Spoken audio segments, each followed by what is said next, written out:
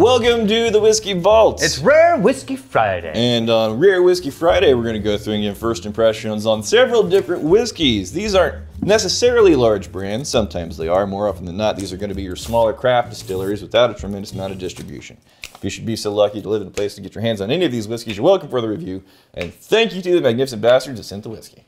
Whenever you're doing it, I always sort of think of myself as one of those like backup vocal lines. Yeah. As like the lead guy's doing his thing. In the back, the three backup vocalists are all doing like the choreographed moves. And then as you get halfway through it, I can't go on.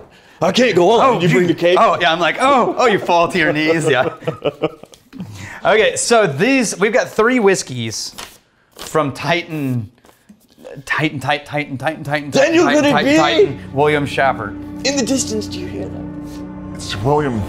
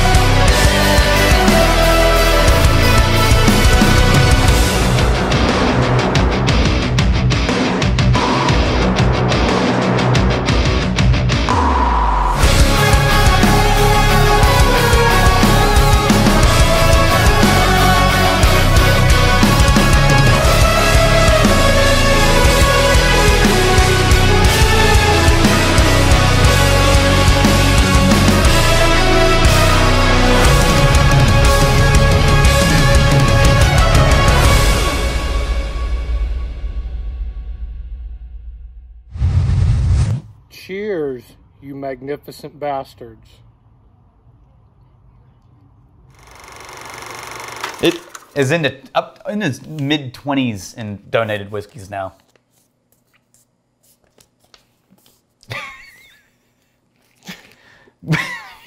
He's no Peter Golden.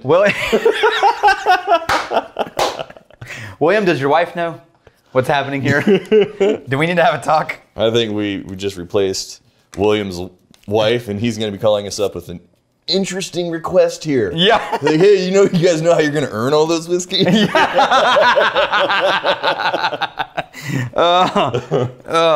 Okay. If I don't drink it, do I not have to fulfill obligation? This one is Dry Fly Straight. So we've done Dry Fly before. These guys are a Washington distillery. Yeah. What were you? Oh, just a paper airplane. What were you aiming for? I was aiming for the thing there. All right, what do we got? Dry Fly. Dry Fly. We've done them before, but this is a straight bourbon. They're doing 3-year-old straight bourbon. Now, remember, they're using correctly pronounced triticale. Triticale grain. Triticale? It might be triticale as well. Is it triticale? No, it's the C is pronounced like an S. So it's actually triticale. Thanks, triticale? Or it's triticale, I think is what it is. I think you got it. Anyway, it's corn and triticale grain. Triticale. And we're going to do another one from Ooh, did you get that super hard candy? Not cherry. Well, there is a bit of cherry in there, but it's cherry mixed with something. It's not straight maraschino cherry, wild cherry. It's just mixed with something. So it's that super cherry cough drop action. I got like hard candy cherry mixed with, there's like some brown sugar. But look, here's the thing. Those are very classic bourbon notes. Yeah. And this is a little bit different angle on those notes. But I can't figure out how it's coming. It's the same classic bourbon notes, but like, you know what it reminds me of is if you, what are those things, a kaleidoscope? Yeah. So you're looking at a light and it's refracted on all these ways, and then you twist it slightly to the left, and it's all the same colors, but the shape is different. I'm gonna throw something at you. What about an herbal oaky honey? I could buy that. An herbal, so you got like the herbal quality, and then you like, you shave off a little bit of the beep, beep with the oakiness, and then you kind of mix that powder, because they dry that out. Then you mix it in, that powder of the herbs and the oakiness in with the honey. I could buy that. And then there's like a cherry hard candy thing floating around. Damn, nice if nose. that's not a really great whiskey. I don't remember what we thought about Dry Fly before, but I really like that. I'm getting more of almost a cherry cola on the finish. Like a cherry cola finish. You getting that? Yeah, that cola, specifically cola. Cherry cola finish. Yeah. That's nice. I like that. Going back in. Me too. I find more brown sugar on the nose in the second approach. And then I'm going to double down on the cherry cola. Yeah. Yeah. Me too. That's nice. I like that. It's really good. Dry Fly. Yeah. Okay. And then, this hasn't been proof to the floor. This is, what do we got? Oh, 50.5% ABV. That's why 101. 101. Bourbon 101. Oh, is that what it's it's like called? Wild Turkey 101. I see They're what calling you it did Bourbon there. I 101. see what you did there. Yeah. 3 years. All right, this is another Dry Fly release, but this is wheat whiskey finished in a beer barrel. I want to know how they wrap that bottle. They have a series because they're all about flies and things like that. Oh, you can get these. I know how we do that, but it's. Can I get it like more of a matte finish? It's a semi-gloss there. I want like a matte. Yeah. Okay. Yes, that's totally possible. It's All right. actually closer to like a Octomore. Oh, nice. That's what I was thinking. Yeah. Yeah. So this is a cold smoke Scotch ale finish wheat whiskey. They say, you know how they're all about dry fly fishing? Cold smoke Scotch ale finish. I don't know what that means. Wheat whiskey. That's a lot. You know what? There was a little bit of a A lot residual. of things. Fresh glass. Fresh glass time. What? Cold smoke Scotch ale. Scotch ale. We did a Scotch ale rye, and Right. it was your favorite thing we've done. Oh yeah, no, dude. For the stuff coming out of our project across the campus here, for it to have been a rye, that Scotch ale finished rye is beautiful. I love that, and it's gone forever now. Is there an Ooh. apple juice note in that for you? So what's striking me is the nose is presenting as dense and aromatic as like a cologne. Yeah. Yeah. There's not a wisp here. It's just that meaty tendril of smelly bits. This is like Scotch level density. Different than the taste. It's just like a really soft honey with a little bit of a like a- musty funk on the back edge of it. But the beginning of that is almost like a minty quality. Yeah. What is that? That Like tastes... a natural. The nose is very different than taste. Yeah, the taste is... Yeah, these are two totally different animals. Yeah. And here's the interesting thing. Normally, I find that like I really love the nose, but the taste is a little boring. Right. Or I really don't like the nose, but the taste is really interesting. Right. This is... They're very different. They're both interesting, Yes, they're very different, but they're both good. totally different. Yeah. I'm gonna throw some at you on the nose there. Are you on the nose, not the taste? On the nose, are you getting some sandalwood? Yeah, I could see where you're going with that. But more like the actual, like the incense stick that's described as sandalwood. Right? That you burn and it just drops into this little tray thing. And then there's Why do you gotta keep throwing things at me? I just want to get on record as violence. all day long you've just been throwing things at me. I'm gonna throw something at you. I'm gonna just throw. Like, but why? I'm gonna throw. But why? See what sticks. You just need things to throw. Like, I like it better when you just throw things out there. I don't like it as much. It's a sandalwooded brown sugar. No, or I should say, when you put something out there, that's more fun for me than when you throw something at me. I retract the brown. Are you still saying about throwing things? I can throw something at you. No. I want you to put something out there instead of throw things at me. Okay. I'm just putting this out there. If we're pointing out foibles, like let's play. That's not a foible. Let's play a drinking game. Every time Daniel says the proof, ringing in at. Do I say ringing in? Every time. Really? Every time. Dan, really? Ringing in. No, this is actually one I'm not aware of. Ringing Normally in. I know when I'm repeating something on a regular basis. Yeah. You want to go tit for tat on foibles? Right. What else you got? No, I'm not going. What else you got? Why is this a You wanna foible? go? You want to go with me? It's not a foible. I got the list. You're taking notes. It's like Dear, carved Dear Diary. then he did this today. Oh my God. Dear God, it's me, Margaret.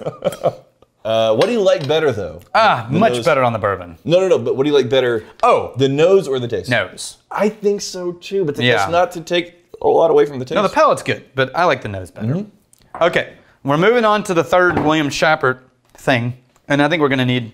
I think the palate palate is just a little bit more simple. Yeah, it's nice. It's just more simple. I was looking for more complexity too. Yeah. So we've done a couple of things from. Do we need to yell at somebody? No, this is still William. We've done a couple of things from. Why? He's throwing it at you. Let me throw that at you. Yeah, see? I want you to graze? I want you to switch to putting it out there. I think I grazed. You did graze. I grazed. I can still feel the hairs like tingling. We've done this. This is Rose. Ghost Rose Owl. City Distilling. Ghost Owl is what it said. And we did remember we did that Snake River Stampede bottle? And it was, yeah, anyway. This is another product from these guys. This is called Ghost Owl. Yeah. It's a Canadian whiskey, sourced, finished in ex-rye and American corn whiskey barrels. Okay. I don't know if they did the aging, like they sourced Canadian whiskey and then moved it into those, or if like the Canadian whiskey they bought was using old American corn and ex-rye barrels, because that's totally possible too. So, on the nose, I'm getting that soft caramel vanilla that you expect from the releases of Canadian whiskey that we often get done here. But it doesn't seem as thin or wispy or ethanol-y than you get from like a budget Canadian. I'm going to argue... It's a low proof, though. Remember when we said we were trying to approach the budget scotch from intended use? Yeah, it's 45% ABV. Right? Yeah. So budget scotch, we were trying to approach it from intended use. Well, just anything intended. These guys have specifically stated that they are aiming for the casual consumer. Oh, you want ice? Yeah. Is it on? Well, it's regularly not on. This is mostly water. You need more whiskey. I don't need any. No ice for you? No ice for me. I poured a little more whiskey in your glass so it could stand up to some more ice. Ice is all melty and drippy. Yeah, that's how that kind of ice machine works. Like, poorly is the word. Yeah, basically. All that. What? Hold on. Is it just me? You can do an AB. Did that wake up the nose with ice in there? Whoa. It woke up the fruit. Okay. It's the same level of volume, but it escalated the fruit notes. You see what I mean? I get a little bit more volume on the nose. Yeah, tastes very simple vanilla on mine. What does yours taste like? It's simple. I am enjoying it more on the rocks. No. I am. Then you are their target market. Well, for that style. I'm enjoying it more than a neat pour. Right. Right. This particular. I think their goal is the entry level or casual consumer of whiskey, as opposed to somebody who's obsessed and aficionado. It doesn't. One thing that often happens whenever you put a whiskey on the rocks is then it'll bury a lot of the sweetness and it'll just leave some tannin notes. Yeah, that can happen. And I got a couple whiskeys in my house right now that over the weekend I just threw some rocks in there to stay hydrated. Safety first. Hey, look, a whiskey that's at 40% is 60% water. Well, that's a 45. Ah, so 55. Do that math. I just did. Yeah, you did. Like you rose to the challenge before I even finished verbalizing the challenge. No, I'm a math nerd. It's 14. 14. Yeah. And by the way, no matter how long it sits in this bottle, which according to 91 is almost 20 years it's sat in this bottle. Yeah. Right?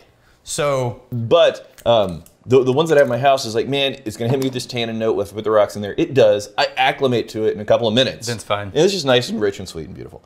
There's no tannin note to speak of. If you just want sweetness right out of the gate with your rocks in there. Yeah. It's not a life-changing, amazing whiskey, but for what they're making it for, it's fine. I see a lot of casual people who just want a sweet whiskey that's not going to hurt them, that's not going to present bitterness when they put it on ice. Nailed it. Fine. Yeah. So I'm kind of excited about this one. This is from Dewey Kinchen, a magnificent bastard. Dewey Kinchen, you magnificent bastard.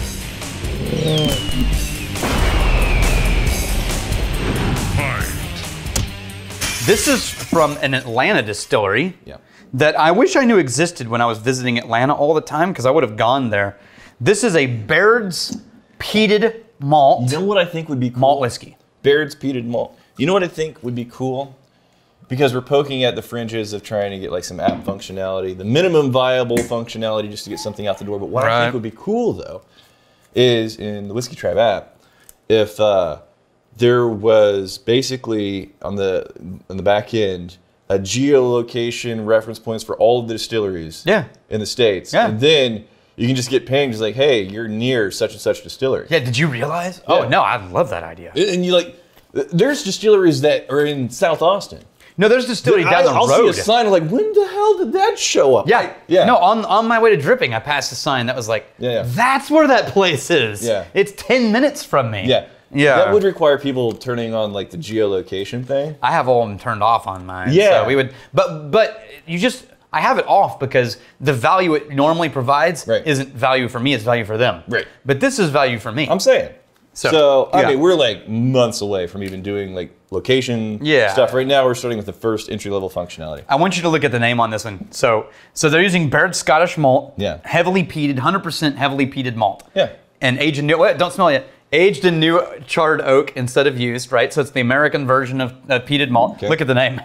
Tire Fire. Right? Yeah. I really like the name. I like the name, the design of the label. Man, with a name like Tire Fire, this is very frustrating to me. With a name like Tire Fire, how are you going to play it safe with the label? Right? Come on, man. You can go. I think that's just in brand. Right. So I think like their whole brand is this style, and the unique thing was the name. So with the drama that's coming out of this glass, Yeah. and the intrinsic, you know, like just the visual cues that it lends itself to with Tire Fire. This is barnyard. Like here's the thing. Everything is delivering on the name Tire Fire On the nose. except for the label. Yeah. Dude, the nose on this thing is an actual fire in like at the zoo.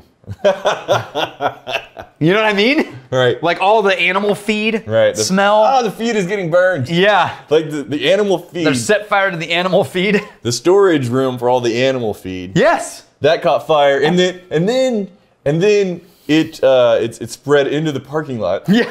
Now the cars are Some cars are burning. Yeah. No, this is like, you know when you buy the bag of feed at the zoo? Yeah. And there's some animals. That's it. There's some animals that you can feed and some you can't. Yeah. Which just means young malt. That's all that really means. Here's it. Young malt. Yeah. The zoo animal feed. Gosh, that's like a really obscure but nailed it note. Yeah. Yeah. Whoa. I feel like that's herbal. I feel like a zoo animal. It doesn't taste like it smells. Oh. I mean, it's definitely got all the malt and grain and the feed funk. It's definitely got the smoky funk. But there's this herbal note in there that's very weird. So what's catching me is the finish has this nutty quality to the finish. Yeah. Like I guess I'm putting that in the quality of herbal. The first 3/4 of this, I got to go back. I got to figure it out. But what stuck with me was all these weird, smoky, rubber, Tire Fire notes that are getting thrown at me. By the time I get to the finish, I don't know what's going on, but then the finish lands with like a nice little nut job there. A little nut job. Takes you home. I don't know. Okay, so I would agree, but only if you do it as sunflower seeds, right? The shelled sunflower seeds, where you can like get them by the handful instead of have to chew through the shell. Mm-hmm. You know what I mean? So think that level of nutty sunflower seed. On the finish. Yeah. Let me get there. I know, it takes a while. Yeah. This is lingering. This is really lingering. Oh, yeah. See what I mean? Yeah. Yeah, sunflower seeds. Not walnut, sunflower seeds. Yes, sunflower seed finish. Good. Yeah. So this is not my preference. Yeah. But I'm also enjoying it. No, it's a funky adventure. Because It's a funky adventure. this is an adventure in my category of preferred adventures. Smoky stuff, yeah. Yeah. But, yeah. But, hold on. Good on them for doing something interesting. Let me potentially ruin this for you. Oh, no. Throw on that taste there. And then that note that you're not a fan of. That in green. craft whiskey, that pine sappy note. Do you find that? Yeah, I see what you mean by that. Yeah. But it's mixed in with so many It's so buried. big Yeah, it's buried flavors. enough that it's not bothering me as much. Wow. Interesting. Yeah. All right. Well done, Dewey. These people who put occasionally, like a distillery will put this something we said. Yeah, on their On the website. yeah, as a review. I would love for a distillery to just take a quote from us. Just a whole bunch of consonants. All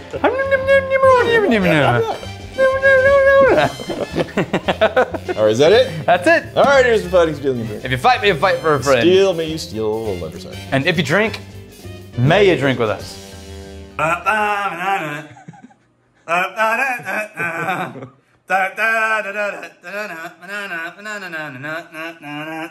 Matthew Nelson. The Bottle Lord.